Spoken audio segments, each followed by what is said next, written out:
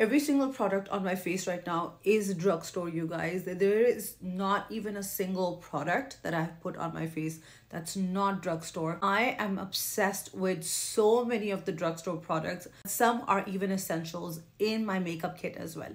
I am going to go through them one by one and show you. I'm not really a primer girly. I like to just prep my skin really well with a good hydrating moisturizer. Now, Embryolisse is one, we all know about this, but Weleda, if you haven't tried this one, this is Weleda Skin Food, super thick and moisturizing, and is a perfect primer base for your makeup as well. One of the most hydrating and most affordable moisturizers that you can get. But when it comes to foundations, there are a few different formulas that I really like. For all the oil skin girlies, this is the best bet. This is one of the most beautiful Drugstore foundations that you can do on your oily skin. It is the Matte Poreless by Maybelline.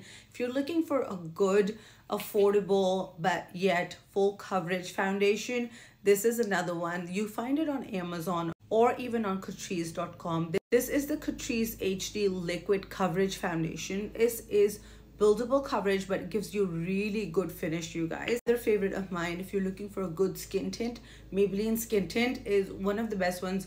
It's hard for me to find a good perfect match. I always end up mixing different shades, but it's a beautiful, beautiful formula. Looking for the dupe for the Charlotte Tilbury Airbrush Flawless Filter.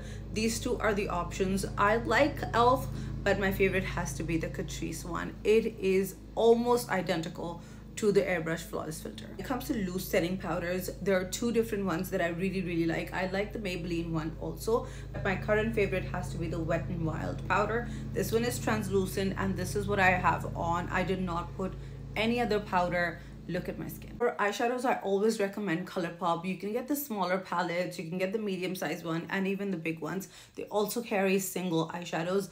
They're so pigmented. This is the palette that I have used to create this eye look.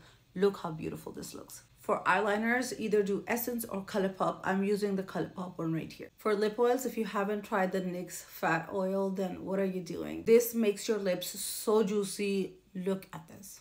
And let's not forget the Maybelline Lifted Glosses. These are a must-have.